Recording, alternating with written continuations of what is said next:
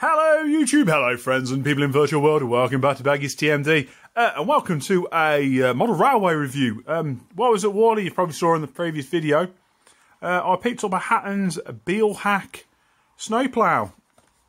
The Snowplough X-Class 40 ZZA Network Rail Snowplough in black. Let's have a look at this.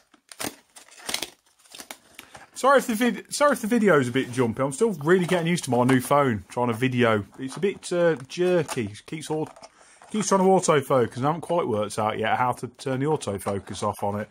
So I apologise if it's a bit jumpy around. Right, here is the Snowplough. It is very nice. It's a very nice looking model. This is. Let's put it like that. There we go. It's a very nice looking model.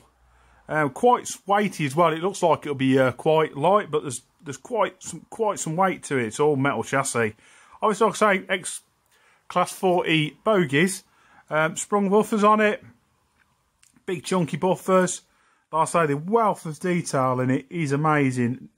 Well, only one criticism is the plough. Let's get it up there.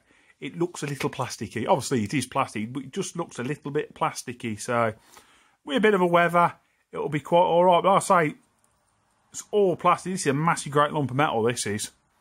So, it's got some heft and weight to it.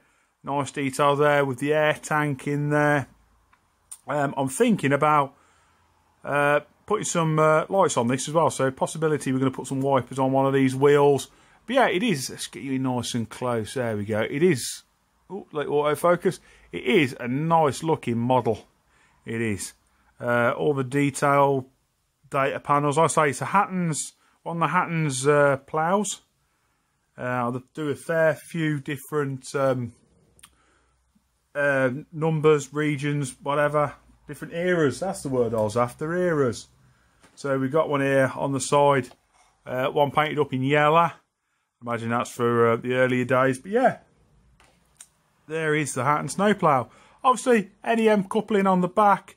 Possibility we're going to go for see if we can put a proper screw link coupling on. So we've got a couple of Class 66s that have got screw link couplings on.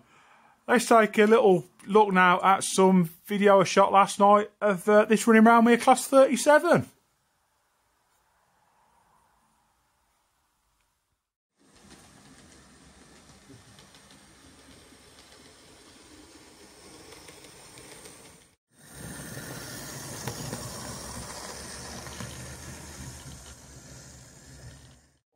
Still got some of that sort of stuff there, don't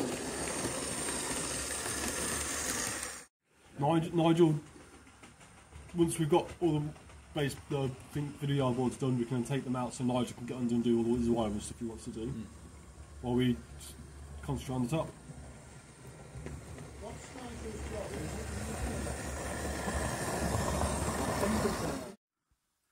Right, so you just saw a bit of footage there, be running it around our club layout. Thought I'd bring the camera in a little bit closer just so you can have a bit of a closer look at it. It is a very nice model. This is nice, I don't know if they're metal or plastic, but very fine handrails.